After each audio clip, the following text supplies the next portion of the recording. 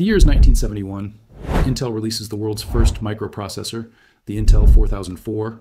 It had only 2,300 transistors and could perform about 92,000 operations per second. Tiny by today's standards, but it was the spark that started the microprocessor revolution. The 4004 led to the Intel 8008, an 8-bit processor that could handle more data and memory.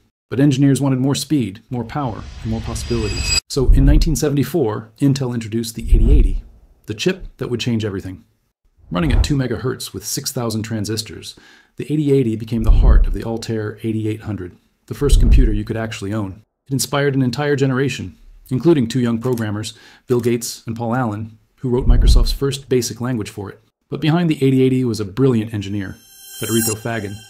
He helped design Intel's earlier chips, but grew frustrated with corporate limits. So he left Intel and created his own company, Zilog. In 1976, Zilog released the Z80, a processor fully compatible with the 8080, but more powerful. It ran faster, had more registers, added new instructions, and even managed memory refresh by itself. It was the perfect upgrade, and quickly became the favorite for early home computers. From the 4004 to the 8080 and the Z80, these tiny chips turned computers from giant machines into personal devices. They didn't just process data, they created the digital world we live in today.